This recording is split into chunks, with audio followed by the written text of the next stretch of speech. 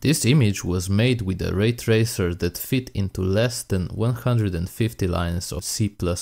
If that sounds impossible, stick around and let's look at how it works. I never thought something like this was possible. Yet some guy on GitHub made it a reality, and he also wrote a blog post about it, so anyone can learn how ray tracing works. This here is an actual image from the ray tracer we're going to be looking at today. Now, this example is small, but packed with mathematics. I wanted to go more in depth, but the video became very boring, so I decided to talk to you more about high-level concepts of ray tracing here, and if you'll be interested, check out the article. The link is in the description. Alright, code time. As per usual, I'll scroll through the file first so you get a feeling of its shape. And don't worry if you don't know C++, the concepts are pretty much the same in all languages. Now first, let's set some foundations. We are working with a three-dimensional space and the only two constructs we are really gonna use are points and vectors. And that's exactly why we have a vec3 struct for. It's nothing more than a struct with three numeric fields. Both points and vectors are defined with three numbers, x, y, and z. They represent the coordinates for a point and components of a vector. A point is pretty much self-explanatory, so let's not waste any time here, and we'll use vectors to indicate directions. So for example, these vectors here are all the same. The only difference is that they originate from different points. Then another thing is that vectors have a magnitude. This is a single number that is basically a length of a vector. So if this is a vector v, this is its magnitude, and we'll write it out like this. And to calculate the magnitude, you can use Pythagorean theorem, like this.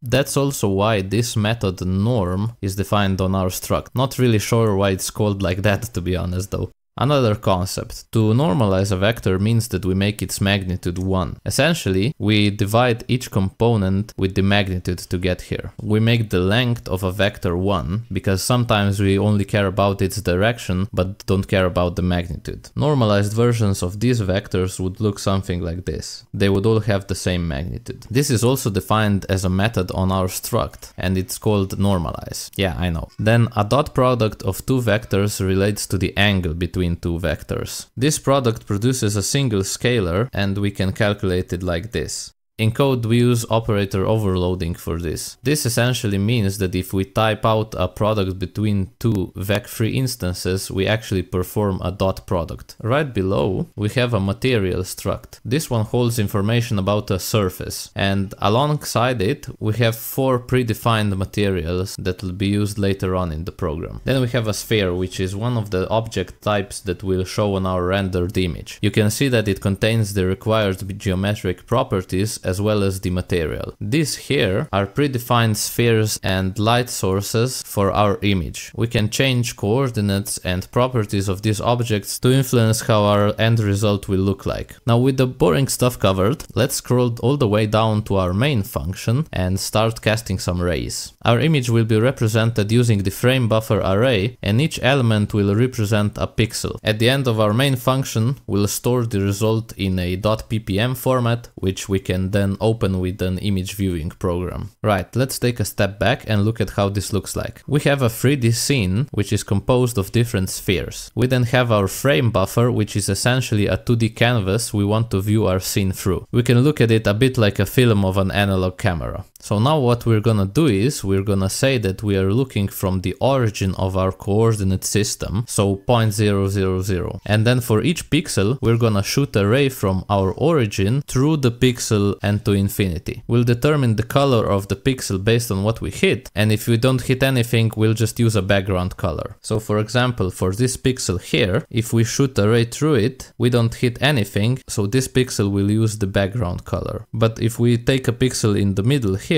it hits one of the spheres. And depending on which sphere it hit, we can determine the color of the pixel based on sphere's material, as well as the direction in which the ray bounced off of it. If we look at this for loop in our main function, this is exactly what we are doing. We calculate the components of a direction vector for each pixel, we normalize it, and then we call a function that casts a ray from our origin into the specified direction. Then we get back the color of the pixel which we use in our frame buffer. Easy, right? Well, I'm glad that you're still with me. Now let's look into this cast ray function and see what it actually does. Remember, this function is triggered once for a single ray, so we're just interested in one ray at a time here. What we need to do now is determine if our ray has hit any object, and if it did, where is the hit point, what is the normal of the surface it hit, and what is the material of that surface. As it happens, we have a function specifically for that, and it's called scene_intersect, and it's located just above the function we are looking at now. This function takes our ray and uses all objects in our scene to check if it hit any. It then takes the object it hit that is the nearest to the origin of the ray and then also returns this object's material and surface normal. In our image we have only spheres and the checkerboard. This part here checks the checkerboard and this bottom one checks all the spheres we defined above. For an example in 2D view, this is a sphere and this is the ray we're casting. We're looking for this hit point here and the normal, which looks like this. We use this ray sphere intersect function to help us achieve that. Again, we're not gonna go through all the mathematics. I strongly recommend that you look at the article I mentioned at the beginning if you're interested. If you understood the math basics, you shouldn't have problems with understanding that. At this point, just for illustration purposes, if we were to return just the color of the object or the background, we'd get an image that would look something like this. Now, this image doesn't look all that interesting, so the next thing we need to take care of is lighting and shadows. We do that in this very involved piece of code. And I'm gonna be honest, anyway I tried putting it, my explanation for this topic was crap, probably due to my lack of understanding. But anyways, I decided not to include that into the video, and I really recommend that you check the article out for a better explanation. Overall, the lighting is handled by something called a Phong reflection model, and this image shows you how it combines 3 components to build one final result. The main extra inputs to this model are light sources which we defined above and the materials of individual objects. When we apply this model to our scene in isolation, we get a result that looks like this. There are still 2 things left for us to handle, and that are refractions and reflections. First, we calculate direction vectors for each of them. Reflection is a direction light takes after bouncing off a surface, and the refraction is how light changes direction when passing from one material into another. Think about a pencil in a glass of water, for example. Reflection is determined using this simple function, while refraction is calculated using a bit more complicated one that implements something called Snell's law. The theory behind it is pretty interesting. In fact, it's so interesting that I'm too dumb to explain it to you, so I suggest you look it up. Anyways, after we have these 2 directions, we call the same cast ray function recursively for a few levels. By doing this, we take the impact of other objects into account when calculating the color of the current pixel. And if we look below, these 2 color values are then taken into account when calculating the Phong reflection model which I mentioned earlier. And just for completion, here is the image of spheres without the checkerboard with this model applied. And here is the step-by-step process we took.